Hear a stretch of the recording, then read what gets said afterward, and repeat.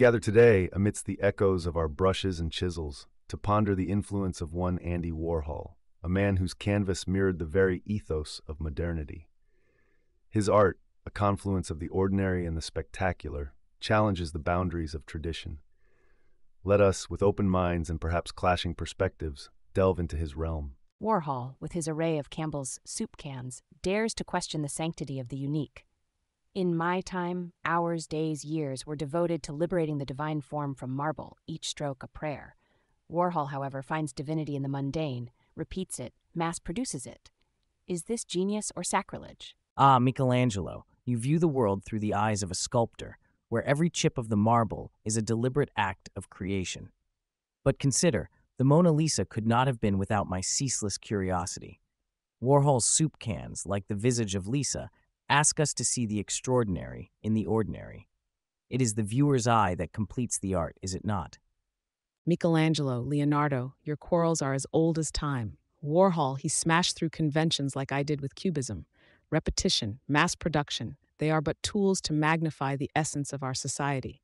A soup can, a bottle of Coke, Warhol shows us that art is everywhere, in everything.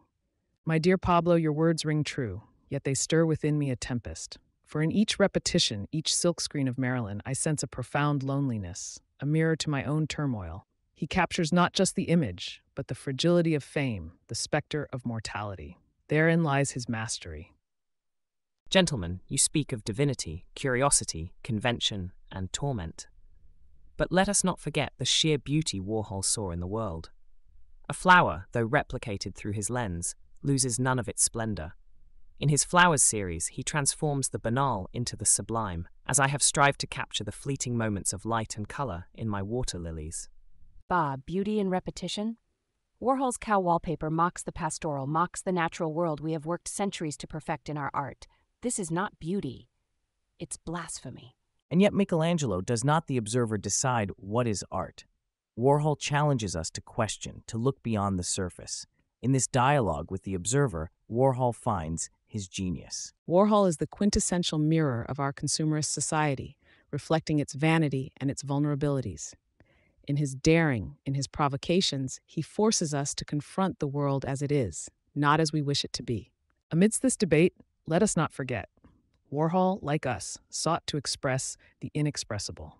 In the haunting depths of his Electric Chairs and Gun series, there's a chilling commentary on life and death. We must appreciate his courage to venture where many dare not tread. True, Vincent. Warhol, through his lens, challenges us to see the world anew. Mayhaps it is through our rigorous debate, through our clash of perspectives, that we truly honor his legacy. So it is through our discord that we uncover the multidimensional nature of Warhol's work. His art, much like our own, serves as a canvas for the societal, the philosophical, the deeply personal. As we journey through these segments, let us remember, art is not a whisper, but a cacophony. Now let us delve deeper into the vortex of Warhol's world.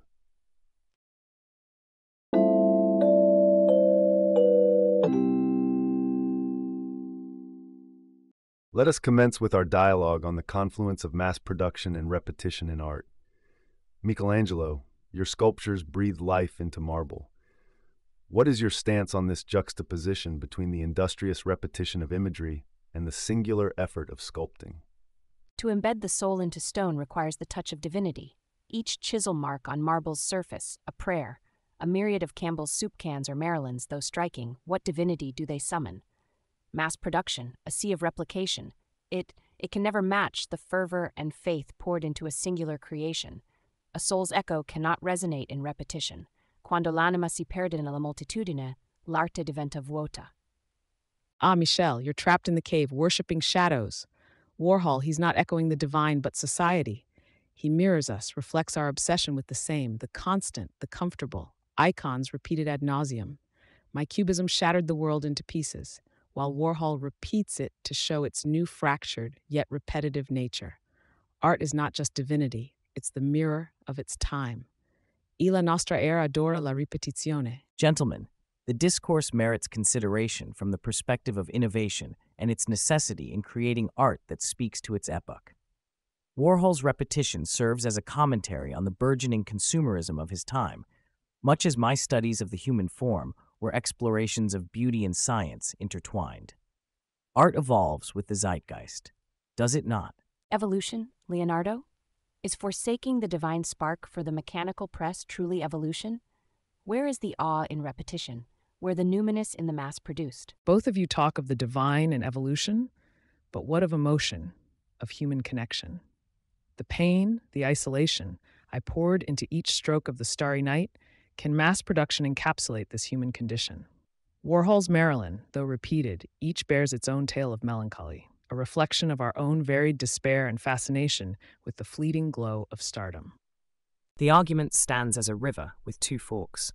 On one path, the repetitive patterns of nature that I capture, ever in flux but eternally the same. The water lilies, they repeat, yet no two are identical. Warhol's repetition, a concept, a critique on our society's endless hunger for the familiar. Yet, does it sway the soul as the singular effort of creation? It seems we balance on the edge of a knife between the divine inspiration of single creations and the reflective mirror of society's obsessions with repetition. Let us consider, then, is the power of art diminished or simply transformed in the face of mass production and repetition?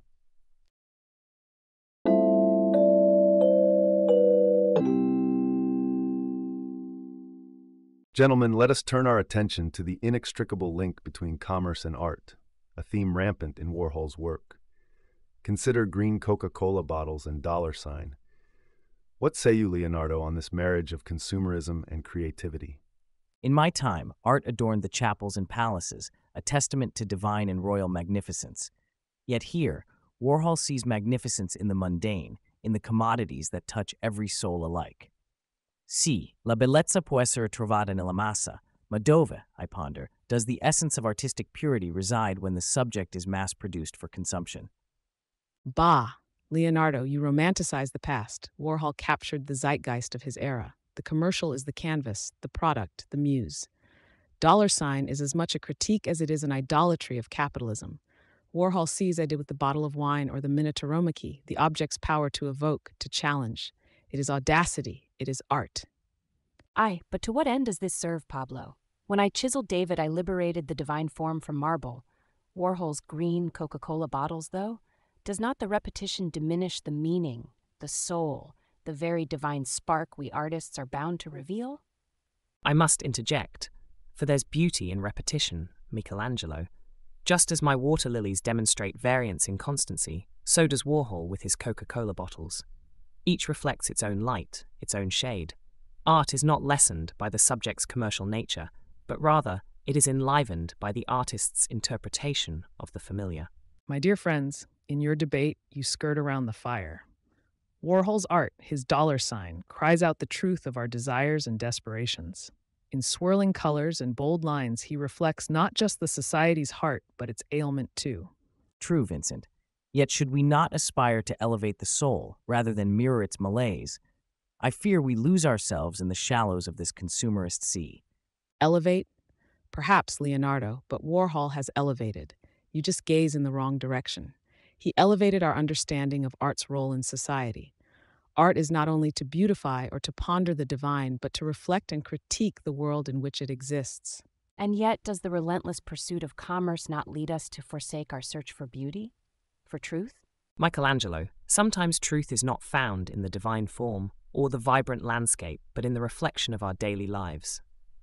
Warhol's work shows us that there is no object too ordinary to merit consideration, no daily item that cannot spark a dialogue about beauty, society, and identity. So it seems in our divergence of opinions lies the mark of Warhol's genius, to provoke, to compel reflection, and to demonstrate that art transcends traditional boundaries, including those of commerce.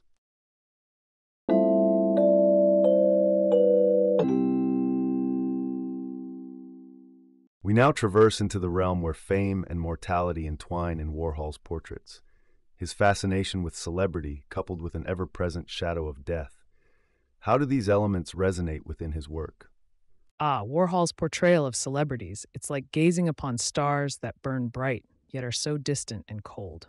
His Marilyn, repeatedly immortalized on canvas, is a haunting echo of fame's fleeting beauty and life's transient nature. These faces, they remind me of wheat fields under troubled skies, full of emotion, yet somehow immensely empty. But Vincent, do you not see? Warhol exposes the absurdity of our obsessions. His Marilyn, his Elvis, their icons trapped of serial reproduction, devoid of essence. It's a jest, un cruel jeu, reflecting society's own vacuity. My own La Demoiselle d'Avignon, it broke boundaries because it confronted the viewer, challenged perceptions. Warhol, on the other hand, presents a mirage, a reflection devoid of substance. Such frivolity in reproduction, it lacks the divine touch of creation. A sculptor shapes the marble, infuses life with each chisel strike. These portraits, while they captivate the masses, hold not the soul's weight. In the Sistine Chapel, each figure tells a story of faith, of humanity's fall and redemption. Warhol's work, A Celebrity Worship, signifies nothing but hollow echo, glorifying mortality instead of transcending it. And yet, there lies innovation in his technique, an exploration of popular culture as a mirror to our collective psyche. My studies of human anatomy were driven by a quest for understanding, capturing the essence of man. Warhol's repetition perhaps symbolizes the mechanization of human existence, an era where everything, even human uniqueness, is mass-produced. This, in its own right, can be seen as a commentary on mortality and the fleeting nature of fame. The emotional depth, I must argue, is missing in these stark reproductions. When I painted the Rouen Cathedral at different times of day, I sought to capture the fleeting essence of light, its impermanence. Warhol, in duplicating celebrities, overlooks the subtleties of emotion and light, rendering a surface-level interpretation of his subjects' souls. Each perspective as unique as the brushstrokes on a canvas. Warhol, through his exploration of celebrity and mortality, provokes us to question the value we place on fame and the inevitable shadow it casts. Does the replication of an icon in his work dilute its essence, or does it immortalize a moment, a person, beyond their mortal confines?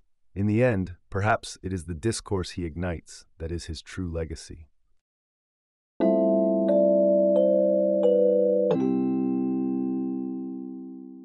Pablo, you've shattered boundaries much like our subject today. How do you perceive Warhol's influence in the pop art movement? Warhol, he sees the world as a canvas of repetition, much like my La Demoiselle d'Avignon. He disrupts. Yet where I sought to dismantle the form, he dismantles the content. He takes the mundane, the soup can, and elevates it. This to me is a revolution, not of the brush, but of the mind. A revolution, you say? My David, my Sistine Chapel, they were born of sweat, blood, and divine inspiration. Warhol's cans, the product of a factory. Where is the soul, the divine spark, in his assembly line of art? But Michelangelo, mon ami, do you not see? Warhol's factory is his chapel, his assembly line, his congregation. He worships at the altar of the everyday, finding beauty in the banality. This is his divinity, his creation. Fascination with the ordinary, indeed, signifies a shift. My Vitruvian Man balances both art and science, an exploration of divine proportion and human form. Warhol's exploration appears in duplicating what already exists, and yet, does not this repetition ask us to see anew, to question the essence of what we behold daily? I must interject. My water lilies capture the fleeting nature of light, the ephemeral beauty of the pond at Giverny, each painting unique, even as the subject remains the same. Warhol's repetition, it's cold, mechanical. Is there beauty in this repetition, or is it merely a reflection of our consumerist society's emptiness? Your water lilies, Claude, they speak to the soul, offer solace. Warhol's work, it jolts, confronts, it speaks not to the pastoral but to the chaos of celebrity, of consumption. Yet in that chaos, is there not truth? In his repetition, a mirror to our own obsessions? Justement, Vincent, Warhol, like a true artist, holds up a mirror to society. And what do we see? Do we not recognize ourselves in his Marilyns, his soup cans? Warhol does not just show us art, he shows us who we have become. And what of craftsmanship? Where is the artist's hand in screens pulled by others? In my time, every chisel mark, every brushstroke was a testament to the artist's skill, to his connection with the divine. Perhaps, Michelangelo, our definitions of artistic hand expand with time. Was not my experimentation with oils, my endless curiosity, once considered radical? Warhol's screen printing, his assembly line of images, could it not be a modern extension of our own attempts to innovate within our craft? It seems then, gentlemen, our discussion reveals Warhol as both mirror and mallet, reflecting society's image while chipping away at our traditional notions of art. In this, perhaps, lies his greatest contribution to the evolution of art, pushing us to question, not just observe, to engage, not merely admire.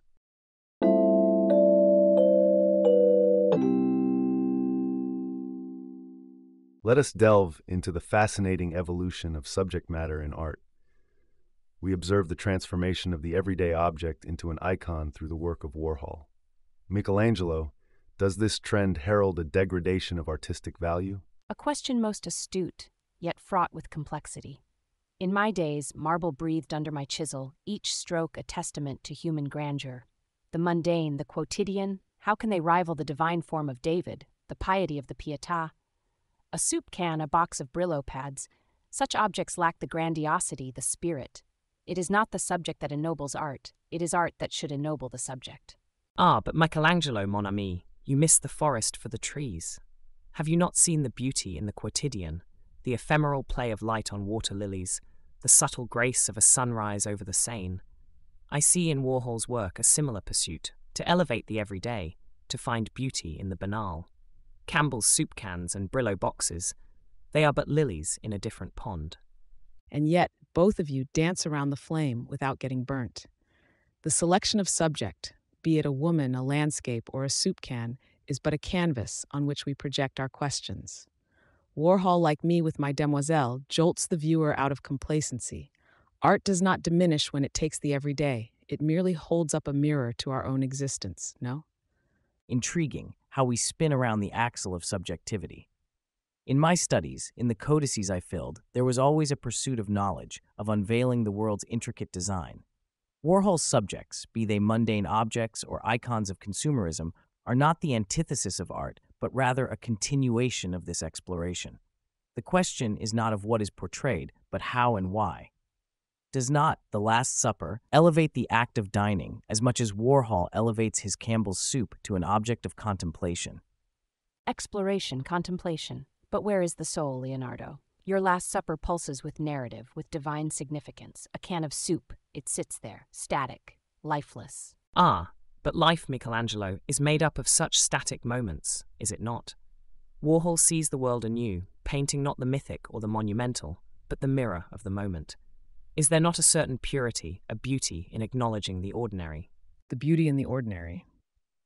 Claude, your words resonate within me like the stars that dot the night sky. In my own work, I sought the extraordinary in the ordinary. Fields, starry nights, sunflowers. Yet Warhol's work, does it not strip away the emotional, the personal touch that comes with the artist's hand? Where I sought to imbue my canvases with my soul, does Warhol not detach, making the impersonal the personal? Ah, Vincent, but there lies the provocation, detachment as commentary. Warhol's detachment is itself an emotional gesture, a reflection on our society, on the commodification of emotion in art itself. It is a mistake to see his work as devoid of personal touch.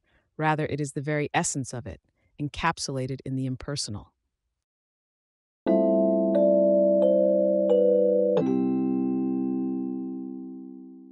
Let us delve into Warhol's audacious use of color, a choice that veers far from tradition.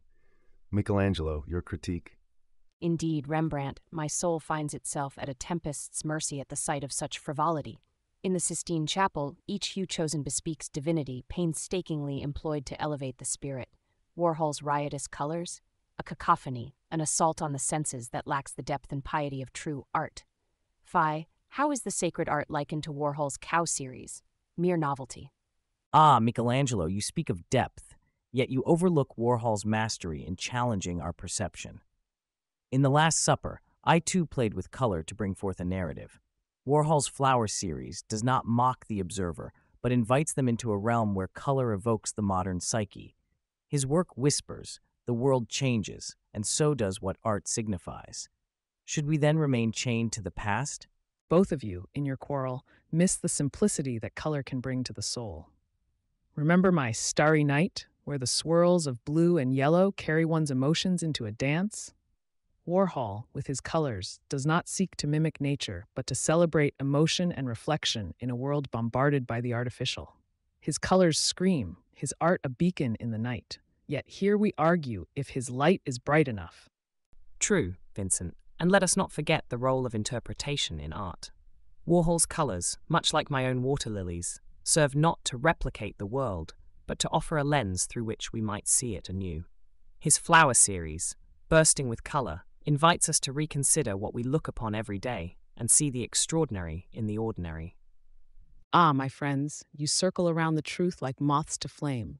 In my Guernica, I show the horror of war through the stark absence of color, while Warhol bathes his subjects in color to mask the emptiness within. His Cow series is not just color for color's sake. It is a mirror to our souls, showing us the vacuousness of our modern existence. You call it an insult, Michelangelo? I say it is a revelation. A revelation, Pablo, a pall veiled over our eyes. Art must uplift, not demean. It should challenge the soul to rise, not wallow in the mire of mundanity. His use of color is but a jest, a child's play compared to the grandeur of the Renaissance. Yet, Michelangelo, do we not all play the child, curious and bold? Warhol's use of color challenges the dreariness of convention. Is innovation to be shunned? I dare say his exploration leads us into new frontiers, much as my own inventions dared to do. And in challenging the world, we see the world anew. Warhol's colors, though controversial, forge a path through the bramble of tradition, illuminating a new way of seeing.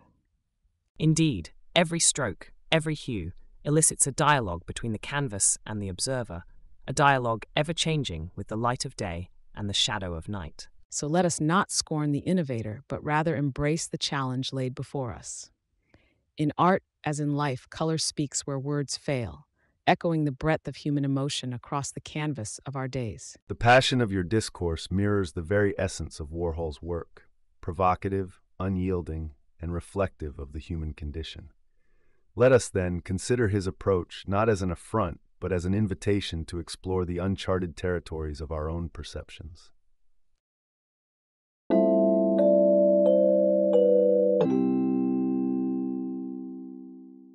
Let us delve into the shadows that art casts, the morose melodies it can play on the soul, Warhol's exploration of death and violence, a mirage reflecting our inner storms. Michelangelo, your David stands eternal, a beacon of life. Contrast this with Warhol's Gun series. What say you? Ah, Rembrandt, you thrust me into a tempest. My David, sculpted from the heart of Carrara, is a symbol of divine beauty and strength, una lauda eterna. Warhol's Gun, on the other hand, is but a shadow, a fleeting moment of despair cast in color. Where I carve life from stone, Andy paints the macabre dance of death on canvas. It's an insult to the very essence of creation, an abhorrence. But, Michelangelo, do you not see? In darkness there lies beauty as well. My Starry Night whirls with the same madness that seduced Warhol's Trigger. Both of us, prisoners to our demons, yet what emerges is pure, unbridled emotion.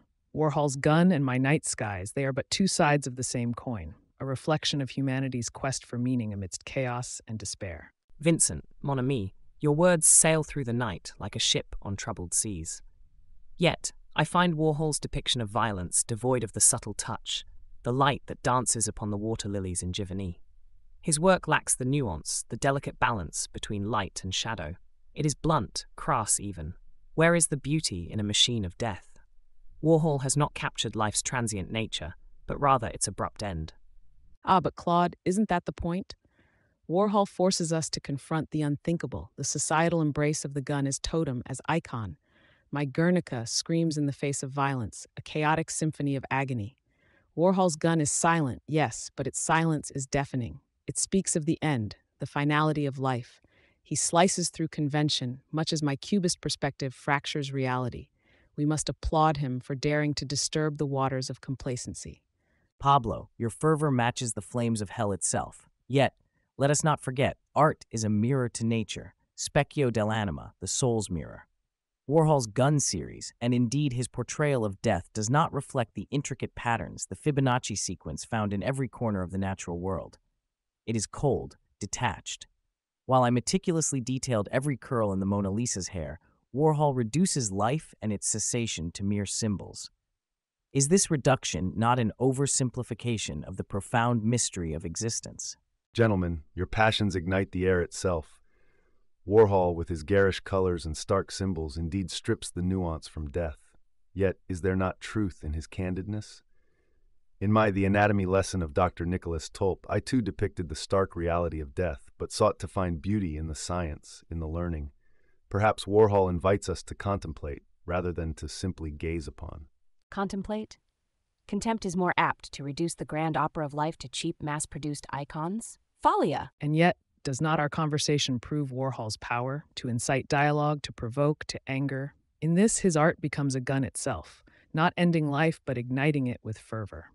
True, Vincent. And though we may splinter like rays of light through Monet's beloved water lilies, each taking our path, we converge in the pond below, united in our quest to understand, to express, to evoke. Splendid. Through our discourse, we have traversed the valley shadows cast by Warhol's contemplation of death and emerged perhaps with a deeper appreciation for the light.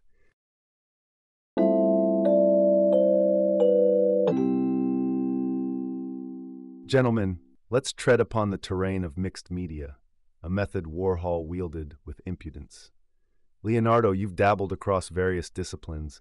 What are your thoughts on this avant-garde fusion Warhol has brought to canvas? Ah, the query you pose stirs within me a whirlwind of contemplation. In my era, the purity of form and medium were paramount. Yet, in verita, I cannot help but admire Warhol's audacious melding of materials. It's akin to the alchemy of transforming lead into gold, a sorcery of the visual domain. The silver car crash reveals not just the metallic sheen, but the cold, sterile embrace of death, using modernity's own fabric. A sorcery, you say? Bah! Warhol turned the canvas into a battleground of the mundane and the commercial. In my Guernica, every stroke, every form bore the weight of despair, of war's absurdity. Warhol's mixed media? It is but a mirror to a society ensnared by superficial glamour. Gold Marilyn Monroe, iconography drowned in the gilded tides of consumerism. He celebrates what we should condemn. Both of you speak of alchemy and battles, yet miss the essence of mastery. In sculpting David, I freed him from marble. Warhol cages real torment and passion behind layers of ink and paint. Is there emotion in this technique, or merely fascination with the medium itself? His series dilutes the potent agony of existence into marketable aesthetics. Emotion. Michelangelo? Warhol's Silver Car Crash trapped the agony of mortality within its silver embrace, a tableau of modern alienation. And yet his seas of silkscreen provoke a storm within me. The repetition, the stark palettes. There's a madness there, a repetition of despair not unlike my own Starry Night. He both masks and unveils the human condition. Ah, but gentlemen, consider the impression he leaves upon us. Warhol, like myself with my Water Lilies series, plays with the observer's perception. His mixed media is not a barrier, but a bridge, a tender crossing over real and abstract. We observe Gold Marilyn Monroe not as a mere portrait, but as a beacon through the fog of our own perceptions. A tender bridge, Claude. Warhol builds a scaffold to nowhere, festooned with the trappings of a society obsessed with the hollow and the ephemeral. True, my works have provoked, but always with purpose, to reveal the spirit, the struggle beneath. Warhol reveals nothing but the garishness of the surface. Yet, in this garishness, as you call it, Pablo, do we not see the reflection of humanity's own evolving facade? In Gold Marilyn Monroe, Warhol has not simply presented an icon but dissected her, laid bare the layers of fame, beauty, and ultimately tragedy. It is a modern memento mori. Dissected, perhaps, but where is the soul? My creations in the Sistine Chapel speak of divine comedy and tragedy. Warhol's canvases, for all their mixed media cleverness, whisper only of cold, distant echoes. They are the noise, not the music. And so we find ourselves at the heart of a paradox. Warhol's mixed media, a convergence or a divergence from the essence of art. He adorns the surface, yet casts a shadow on the depths beneath. As we conclude, let us ponder, does Warhol's technique illuminate our world, or does it mask the truth that art seeks to unveil?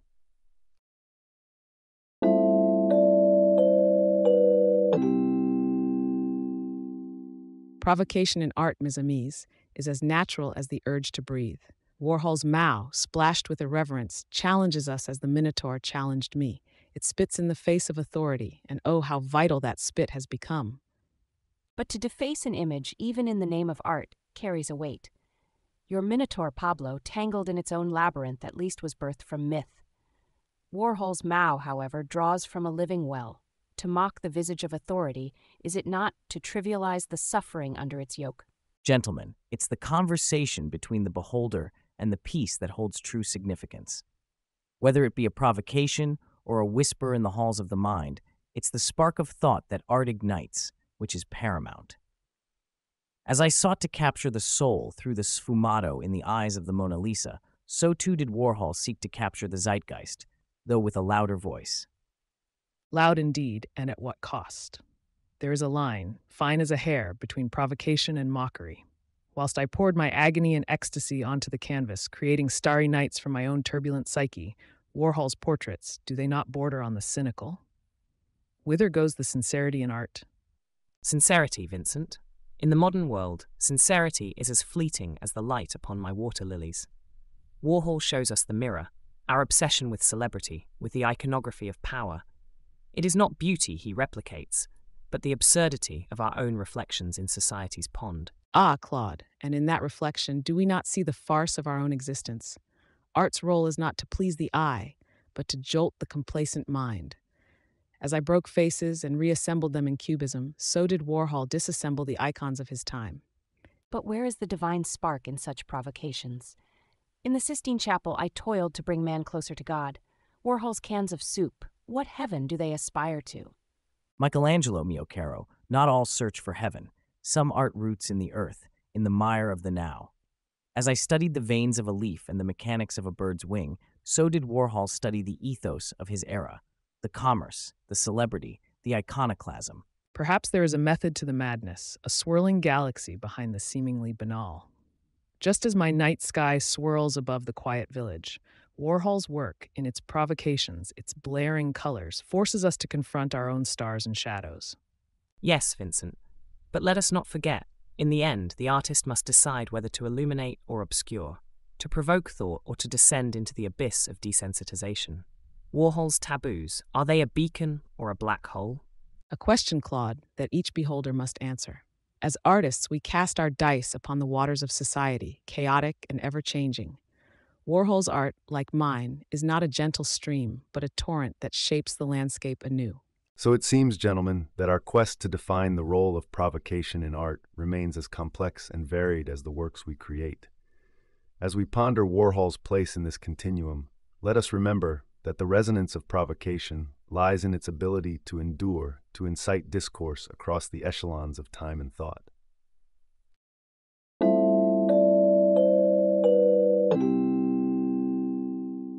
We now venture into the territory of Warhol's legacy in contemporary art and culture. His fixation on the transient has undoubtedly sculpted the modern creative landscape. Yet how has this influence manifested in the realms of multimedia and digital art? Warhol's canvas was not just his silkscreen, but the concept of art itself. Like my cubism shattered the conventional, Warhol's ephemera blurred the lines between high art and popular culture. He saw art in soup cans, the mundane became sacred. Yet in today's digital rush, are we embracing the superficial, mistaking the rapid for the revolutionary? Monet et Warhol, a curious juxtaposition, don't you think? My water lilies, the subject of endless fascination, captured the essence of natural beauty through light and reflection. Warhol, on the other hand, saw beauty in the commercial, in the transient pop of a soda bottle.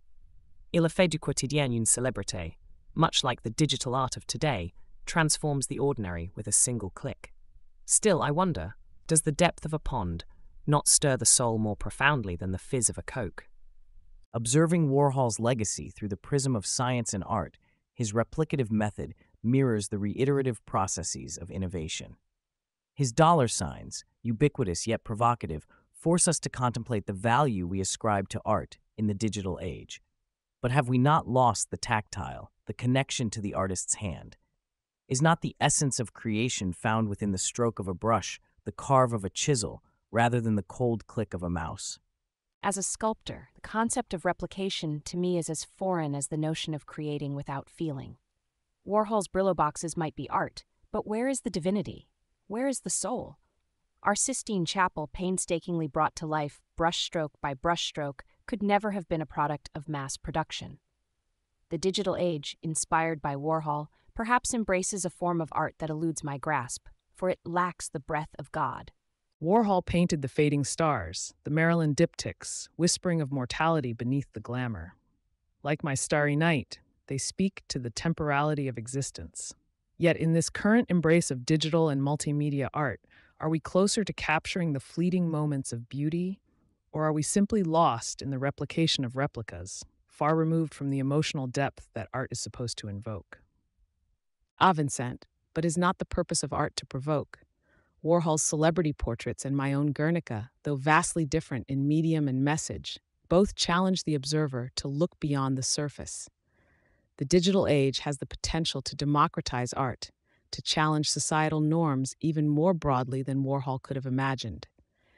Yet the question remains, does the message endure, or is it lost in the cacophony of the digital agora? Notre combat est contre l'effacement de l'individuel dans l'art. The personal touch, the brushstroke, the unique perspective, these are what endure. Warhol's legacy is not just in what he created, but in the conversation he continues to inspire about what art is and could be. Truly, the crucible of time will test the works of today as it has ours. Warhol's exploration of the ephemeral, his celebration of the ordinary, challenges future generations to find beauty and meaning not just in the timeless, but in the time-bound. As we engage with the digital, may we not lose sight of the human, the divine spark that animates all true art. So we find ourselves at an impasse, questioning whether Warhol's focus on the ephemeral has enriched our artistic dialogue or led us astray. His influence is undeniable, shaping how we perceive and interact with the art of today, digital or otherwise. Yet the core of our discussion reveals a longing for the authentic, the human touch amidst the omnipresent digital. As we conclude, let us ponder on Warhol's question of what art is, and indeed, what it can be, remembering that it is the conversation, the debate, the questioning that keeps the essence of creativity alive.